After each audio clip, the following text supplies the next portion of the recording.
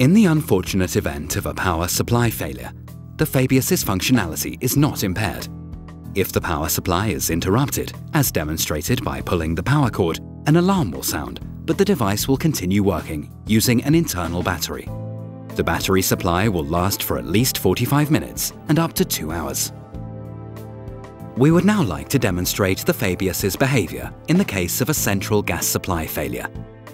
The E-vent piston ventilator is powered by electricity and does not depend on driving gases. That's why the ventilator will continue working if we pull the gas supply hoses.